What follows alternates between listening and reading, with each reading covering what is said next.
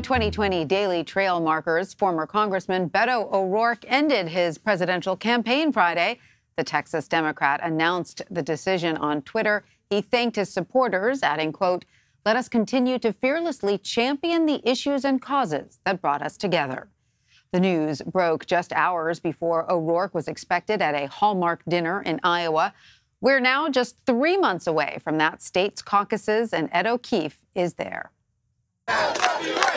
He had said he was born to be in it, but today, Beto O'Rourke bowed out in a statement saying, "It is clear to me now that this campaign does not have the means to move forward successfully." He spent most of the later months of his campaign pushing for mandatory buybacks of military-style assault weapons in the wake of a mass shooting in his hometown of El Paso, Texas. Hell yes, we're going to take your AR-15, your AK-47.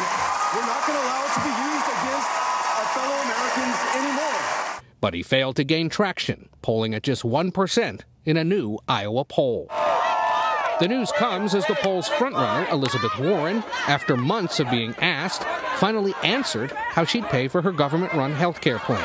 We can have Medicare for all without raising taxes 1 cent on middle-class families. Instead, her plan would divert the funds employers currently pay private health care companies to the government and increase taxes on the wealthy with assets above $1 billion. It's all fully paid for by asking the top 1% and giant corporations to pay a fair share. Former Vice President Joe Biden calls the plan mathematical gymnastics. There's no way, even Bernie, who talks about the need to raise middle-class taxes, he can't even meet the cost of it. Bernie Sanders would raise taxes on the middle class, but he says that would be offset by the drops in copays and premiums. So let's bring in now Ed O'Keefe and Caitlin Huey-Burns. Hi, guys. Ed, I want to first ask you about former Congressman Beto O'Rourke ending his presidential campaign Friday. He had earlier tried to reboot his campaign, as you outlined in your package there, after that tragic shooting in his hometown of El Paso. So what do we know about the circumstances, the specific circumstances of his departure from the race? I mean, it's our understanding that it even caught some of his underlings by surprise. He not only caught his opponents by surprise, he caught his staff by surprise. He caught his own volunteers here on the streets of Des Moines, Iowa by surprise. They were out this morning around 5 a.m. putting up a lot of the lawn signs that surround this arena right now. In fact, if we look over here, this is essentially what's left of the Beto O'Rourke presidential campaign. Literally just hours before this event is set to begin, announcing on social media that he was going to be dropping out. He held a rally just a block down the street with supporters. Before he showed up, some of them were seen hugging each other, crying at the news. When we approached to try to document them as they pulled lawn signs out of the ground, campaign staffer approached and asked us to please be sensitive because it was a tricky time for those volunteers and staffers. But look, that's raw politics. Yeah. Bottom line, O'Rourke didn't have it, and we're down to about, what are we at now, 18 candidates in the race? Just 18. So, Caitlin, how then do you think O'Rourke's exit will impact the Democratic primary field? Where do you think his supporters are likely to land? Well, at least here in Iowa, I think one of the contributions to him having to get out of the race was that he wasn't really gaining much support at all. A new poll came out today that showed him at just 1%. And so if he has any supporters left, I think you have to kind of wonder where they go, because you wonder kind of where Beto O'Rourke's campaign was going. He really campaigned aggressively to the left in the ending days of his campaign. But I will say that, we have to watch what kind of impact this is going to have on the rest of the candidates in the field, given that we're just 94 days away from people starting to actually participate in the caucus here in Iowa. You're seeing campaigns reassess where they are. Kamala Harris today made news by saying that she's cutting her field staff from New Hampshire. And we know earlier this week she said she's going all in Iowa. So this is a time the campaigns are kind of getting into crunch time, figuring out if they have the money to keep going. The debates have also played a huge factor in this race. Beto O'Rourke was did not yet have the qualifications to make that next debate in November. And as we know, a lot of the candidates who aren't able to make that stage, it's really difficult to break through. And the added challenge that we've seen for these candidates is the overarching story of the impeachment inquiry. We're seeing that it's very hard to get your message out there, to get it on the news every day while the impeachment inquiry is going going on. So that made an extra challenge for candidates like Beto O'Rourke and others who are kind of lower down in the polls. So, Ed, we just heard Caitlin mention that Kamala Harris is cutting her entire field staff in New Hampshire. What do you make of that staffing choice? Is she just cutting her losses in the places where she's not resonating? Pretty much. Look, this is what happens this time in a cycle. That you hit November with only about 3 months to go until the caucus, and you've got to have your Iowa strategy in place. And Kamala Harris's Iowa strategy is to place third or better. If that's the strategy, she has a lot of work to do, because that poll out today from the New York Times and Siena Research puts her far back in the pack.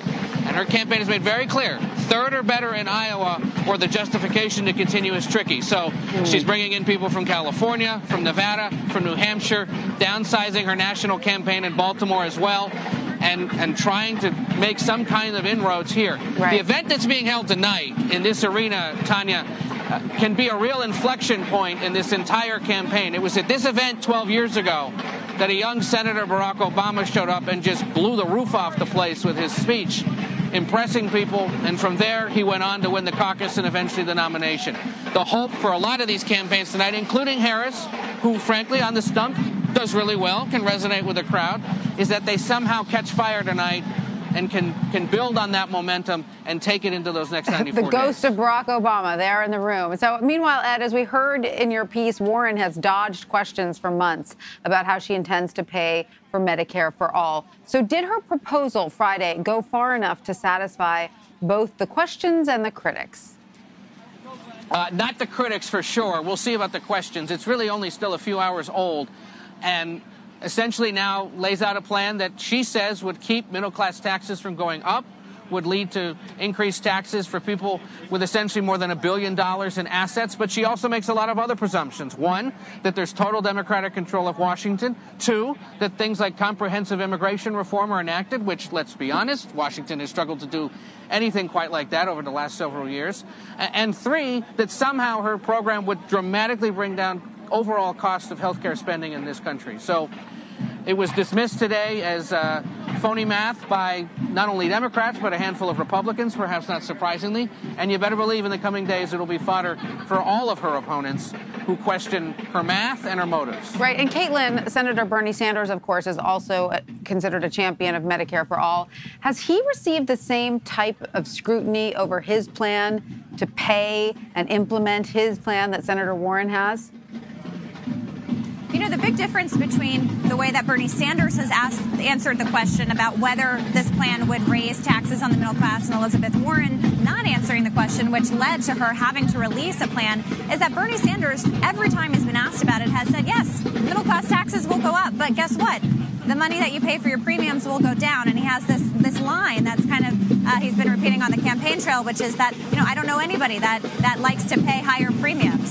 So that's kind of why he's been able to avoid the kind of criticism for the question about how he would pay for it. He was also the architect of the Medicare for All bill and has actually, in the last debate, he and Warren have not gone after each other, but he did say that you need to be able to explain how you will pay for it. So that's why he's been able to kind of get through this. But these questions will remain, especially as we're seeing Bernie Sanders and Elizabeth Warren at the top tier. These other candidates like Pete Buttigieg, who will be here this weekend as well, trying to make the argument against that and against those policies. And that's kind of the heart of the Democratic debate right now. Right. And you can hear behind us, there's a drum line for Amy Klobuchar. This event is kind of a big pep rally and a real test of organization for a lot of these candidates. Well, it's a testament to you guys. We can still hear you despite the drumming in the background.